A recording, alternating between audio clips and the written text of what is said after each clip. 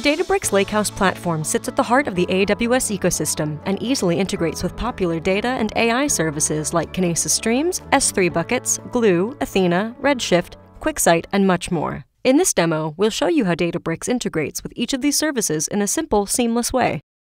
When we start up a Spark cluster on Databricks, we can configure it to use the Glue catalog and also attach it to an IAM instance profile that allows Databricks to provision and manage EC2 instances, S3 buckets, and other AWS services.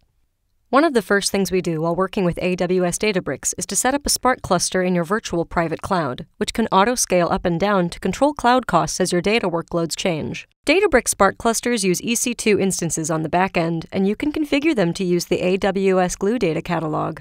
You can also set up AWS instance profiles on your cluster to control and manage access to S3 buckets and other resources. Now that our auto-scaling Spark cluster is up and running, let's start by ingesting real-time data from a Kinesis stream in just a few lines of code, using Spark Structured Streaming and the built-in Databricks Kinesis connector. First, we'll view some of the raw data from our streaming data frame. Next, we can save it in Delta Lake format to a Delta Lake bronze table stored in S3 using the code you see here.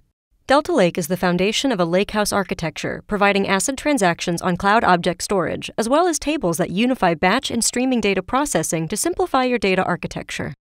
We can view the table we just created from within Databricks by running the Show Tables command in a notebook, or by clicking the Data tab and navigating to the database where the tables are stored.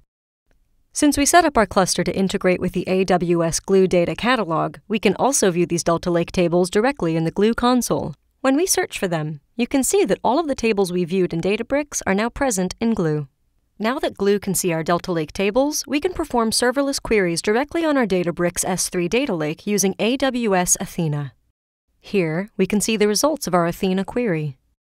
In addition to the Athena integration, Databricks also makes it easy to work with data stored in your Redshift data warehouse too. Here, we're writing some sample data to Redshift using the built-in Databricks Redshift connector.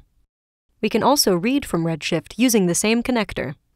Alternatively, you can choose a Postgres connector or Redshift Data API from Databricks to do the same. Or we can jump into the Redshift console and query the table we just created from Databricks. Finally, we can also connect to AWS QuickSight dashboards from Databricks to explore our data visually and create attractive dashboards and reports. As we've seen, Databricks provides a simple, open, and collaborative lakehouse platform that deeply integrates all of your AWS services. Download the notebooks used in this demo on the Databricks Demo Hub by clicking the link in the description below.